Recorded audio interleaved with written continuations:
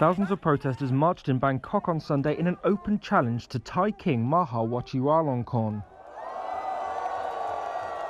In a country where lèse-majesté laws make criticising the monarchy illegal, this show of defiance is tearing up a long-standing taboo.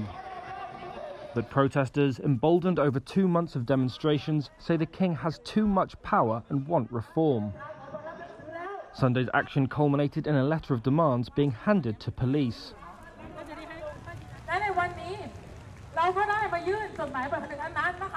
We have handed over the open letter to the king to the police.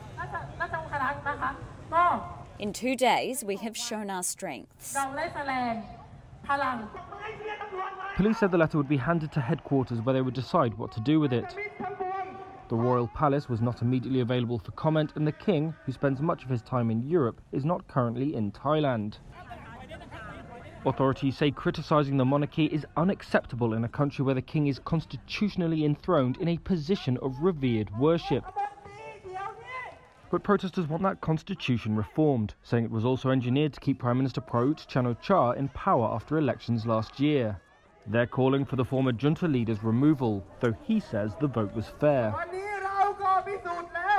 Protest leader Parit Chirawak said Sunday's demonstration has shown that the military-dominated establishment and the monarchy are equal with the people, saying, "We have the same red blood.